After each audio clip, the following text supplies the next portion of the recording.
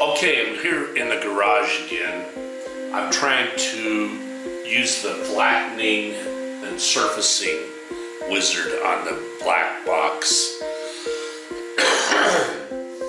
I'm not having much luck. I have never seen a video where someone goes through it. So I'm gonna just let you know what I've found this in the last couple of days. So number one, we finished the QueenBee build. I had to rebuild the surface, the Spoilboard. So I want to tram it because I made a small project. Let me show you that.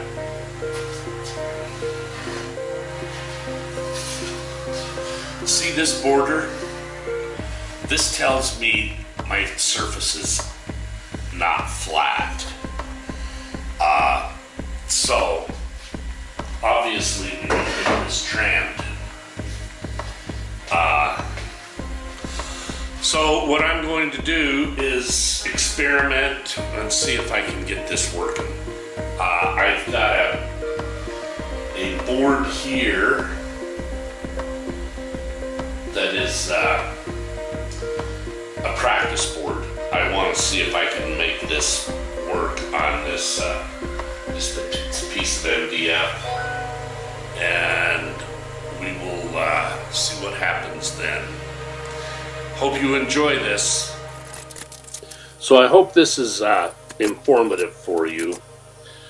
I was told that you started the surfacing where you home the machine.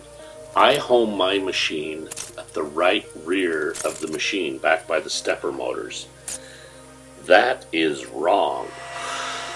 So what I've found is, of course, you have to home your machine so the machine knows where it's at. And then I brought it clear to the front, to the left side,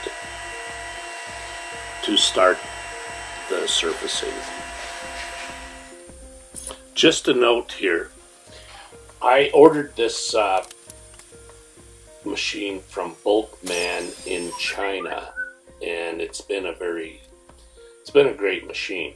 I could not get Mach 3 to work on this. I was sent a bad breakout board, I found out, but I ordered the black box and really like it. I do have a machine that uses Mach 3, but I think this more modern interface is much better.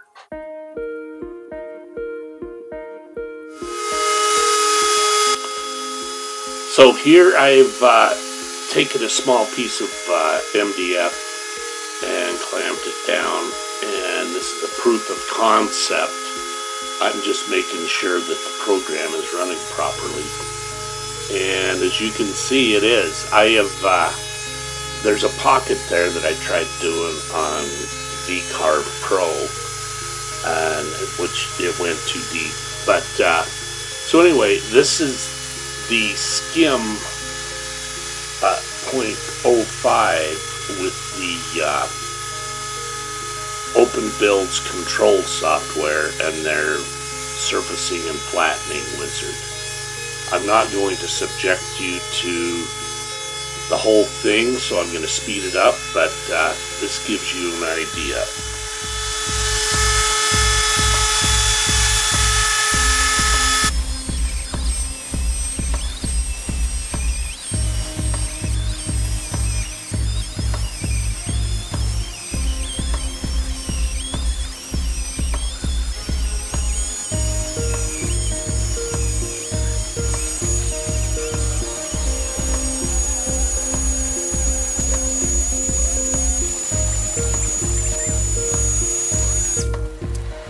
So here you can see this is very flat. It's a very good surface to work on. I am really pleased with this.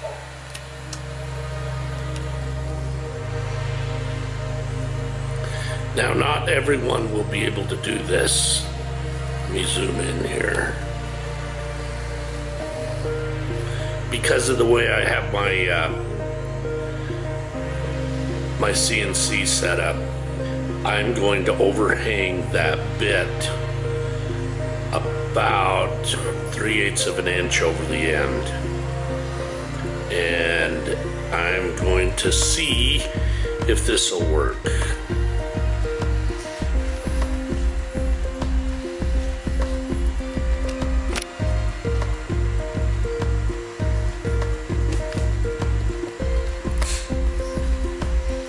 I'm gonna zoom out here so we can see everything.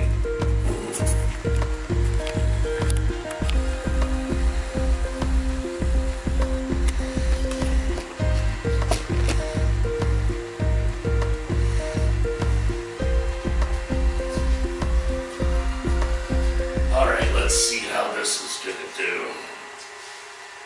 So I've set this up about 3/4 of an inch above the surface here. I am waiting for a bigger bit that I ordered to get here. So anyway, this is going very well. However, it's moving so slow, I'm going to speed this up. Anyway, so it seems that I've got this dialed in and I'm pretty happy with it.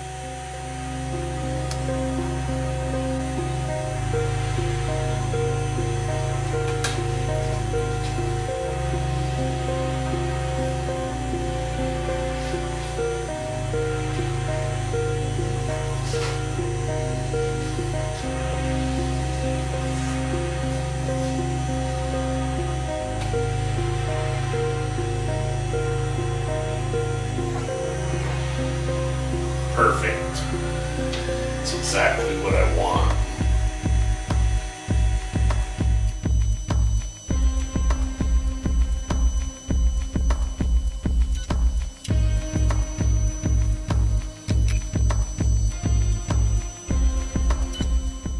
So this is, like I said, a proof of concept. This is a picture of the screen, and then this is a shot of the actual surfacing wizard. It's hard to see there. My machine is 1500 by 1000. I'm using 778 by 1219. I'm skimming 0.05 millimeters, and you should be able to get the rest out of that. Hope you enjoyed this. I hope it was worth your watching. Thanks.